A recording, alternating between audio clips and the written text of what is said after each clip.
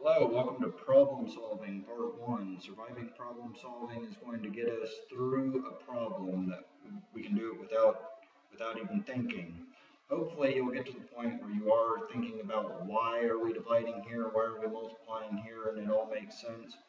We're going to cover some of those reasons why in a later video, but for now, if you're presented with a problem and you don't have any idea how to do it, here are some strategies that can get you through it. Now, for this first video, we're going to keep it simple, and here are some assumptions that we're going to make for this video. You already have some algebra skills. I'm not going to teach that in this video. You are using a star formula chart. If you're not using a star formula chart, you're using some kind of formula chart that can get you through whatever problems you're supposed to be solving. If you're not allowed to use a formula chart or cheat sheet of some sort, you probably should be watching another video where we talk about the reason why we're doing what we're doing. Because you're going to have to memorize formulas, and memorizing them is a lot easier if you understand them. These problems, or the one problem that we're going to do here, only require one formula. So we're not going to be solving for x and then plugging it into a formula for y.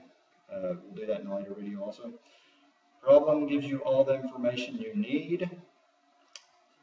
When we talk about free fall, we're talking about an acceleration of 9.8 meters per second squared.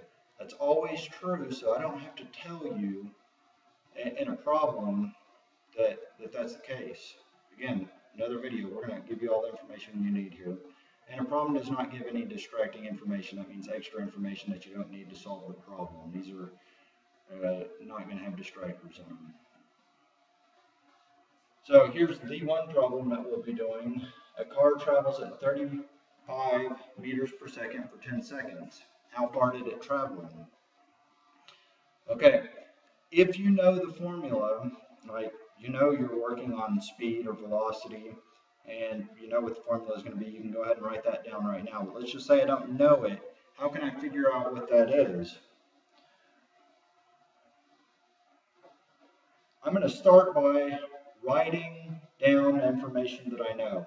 So let's say I don't know the formula, but I do know that it's going 35 meters per second. So, and I know that's a velocity. So my velocity is 35 meters per second. And I've got another number here. It's 10 seconds. Well, I know that's a time.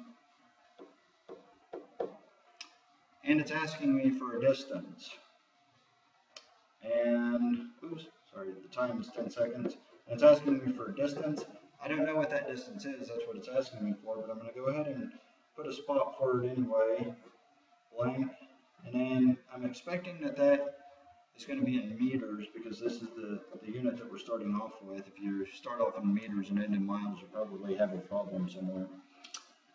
All right, now if I look at my star chart, I'm going to find that there's only one formula that has just these three things in them like this.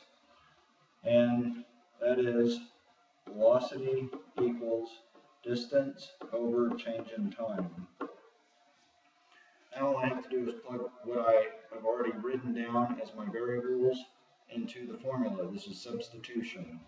So I'm going to substitute V for 35. 35 for V. 35 meters per second equals my distance, which is unknown. So in algebra, when you're going to solve an equation, you're going to use an x, but we're actually solving for an actual thing here. So I'm going to put that v there to represent that we're solving for distance. And my change of time is 10 seconds. Now we're just going to use our algebra skills here. I need to get d by itself. That means I've got to do whatever the opposite of 10 seconds is, divided by, this is 10 divided by 10 seconds. I need to do the opposite of whatever that is, so that's just multiply it by 10 seconds, and then it cancels out. Well, that's fine, except I have to do it to both sides. So I put it over here, 10 seconds. And just because I'm getting a little crowded here, I'm going to rewrite it, and I'm going to put the D first so everything's real pretty. So distance equals 10 seconds times 35 meters per second.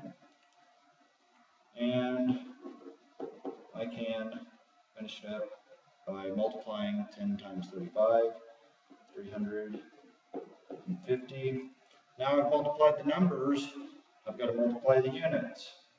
So seconds is in the numerator here, and, oops, meant to underline that. Seconds is in the numerator here, and it's in the denominator here. So that is like saying seconds divided by seconds. So they cancel out and leave me with meters, which is what I would expect. Right here, I can either write it, my answer here, or I can box this answer in. I don't mind which way you do it as long as it's obvious to me and I'm not searching for your answer.